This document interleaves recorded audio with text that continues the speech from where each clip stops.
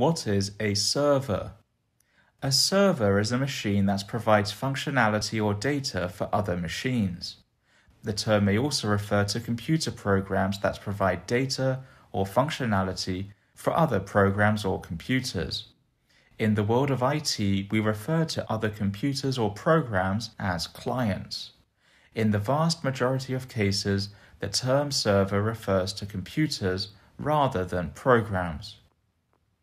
The server may provide data to systems on a wide area network or WAN over the internet. It may also serve data to a local area network or LAN system.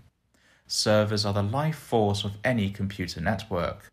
They provide email, web services, file storage, and other shared resources that network users need. Clients and servers are both computers. We use them for different purposes. Clients access services provided by servers through networks. Servers run services that other computers need. There are, for example, web servers, print servers, file servers, database servers, and home media servers. The server's role is to share data, share resources, and distribute work.